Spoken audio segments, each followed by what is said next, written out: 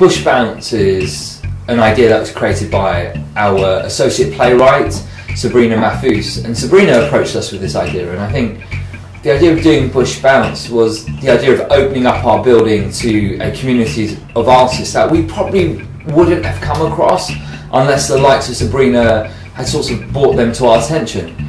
So having them take over our building has been an extraordinary experience for us. So we're doing Bush Bounce 2 at the moment, and Bush Bounce 2 has again an array of artists that we've actually we're meeting for the first time. So Bush Bounce is about getting artists of all mediums to use and abuse our space and introduce us to their world of work. And we put out a brief on IdeasTap, and this time the trigger words were sight, sound and society. And we asked artists to submit a project which could be an idea on paper to a fully rehearsed piece looking for an audience. And then the final programming of it was a mixture of both of us, so she told me the ones that she thought should absolutely be programmed, and I told her the ones that I thought should absolutely be programmed, and we both really agreed with each other. What's your name? My name's Kat. What's your name? Andrea. What's your name? Natalie. What is your company's name? Backbone Theatre. Backbone. We came up with the little idea of, you know, have a cup of tea with your hero or with someone that you really value. And then from there, we just really decided to go for a bistro. And now people can come in and enjoy a lovely menu, homemade fresh stories that we've sourced just for you. My name is Heather. I am doing a short piece which I've written. It's like it's about a 15-minute monologue directed by Guy Jones, he's over there, and it's sort of like a day in the life of two mid-20s twin graduate girls around London. I'm Bradley Leach. I'm the director of Talk. And I'm Rebecca Hill, and I wrote Talk. The production that we're doing now with Bush Bounce called Talk, and it's about a relationship between a hearing woman and a deaf man, and so half of the play is actually in sign language. My name is Louise Orwin. I've been presenting the first stages of a new project of mine.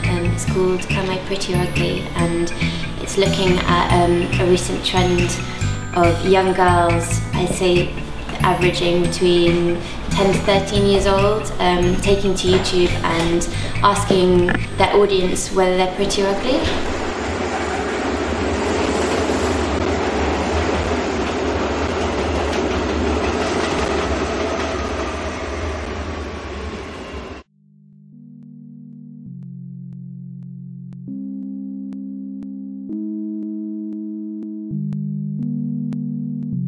I think you can just often feel very isolated. I think that's the biggest thing, feeling really isolated and like it's you against the world and you're no good, and when you're in that situation it's easy to let negativity take over. Getting your feet in the right doors, I think, because it's a game of chance. You need to get money, you need to be able to take the bus here and the tube, you need to feed yourself. And you need also, it's a craft that needs to get paid for. Funding is a massive, massive problem. And it is about it not being there, but it's also about people not knowing where to find it. So the Arts Council don't give grants to everyone because they can't give grants to everyone, and their funding's been cut, and so our funding has to be cut. Okay, well obviously massive competition and lack of job, and of course money and like balancing paying the bills as well.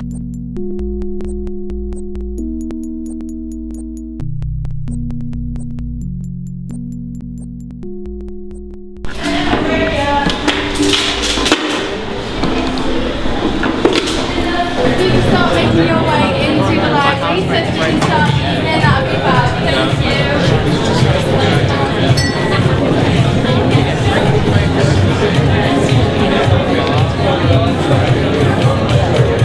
you.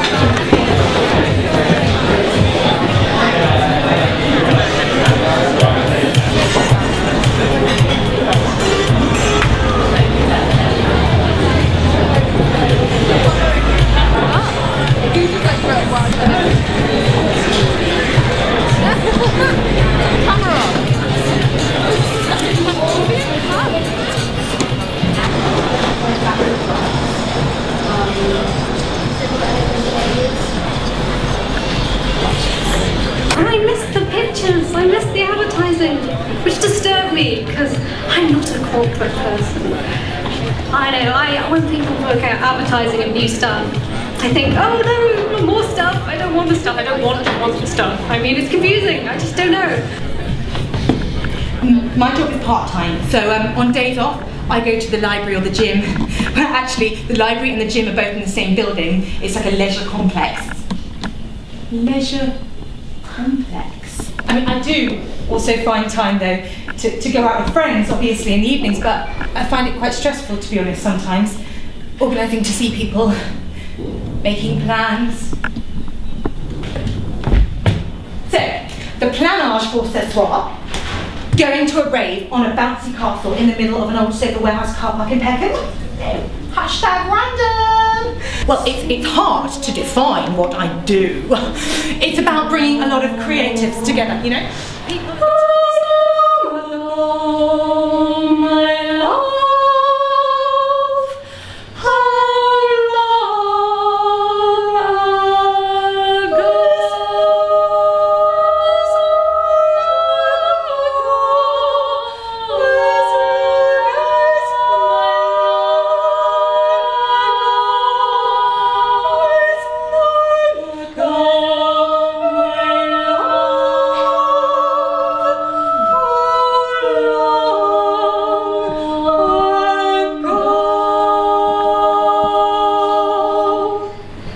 And I quote you, I know your back routes and fast routes, follow your underground to overreach, jump on your bleeding blossom, swept across all over you like streaming winds. Heavy with Thames tears, I soaked you in until pores clogged to capacities of warehouse clubs on Thursday, Friday, Saturday nights. What if I told you the Vikings were the most preeminent slave owners, and that the 11th century saw Dublin as the slave capital of the world?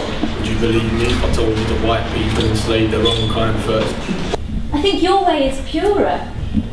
Mine's just noise pollution. I wouldn't know. I guess you wouldn't know.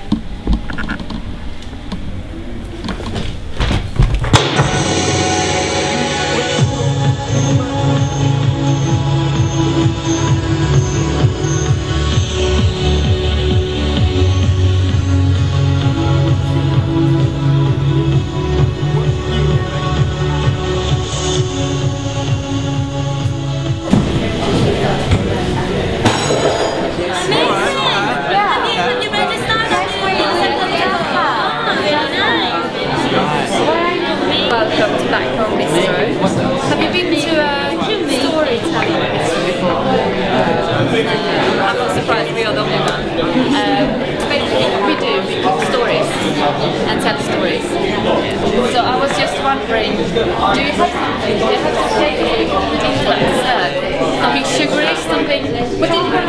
Chocolate? Do you have when did you eat chocolate? Oh, I like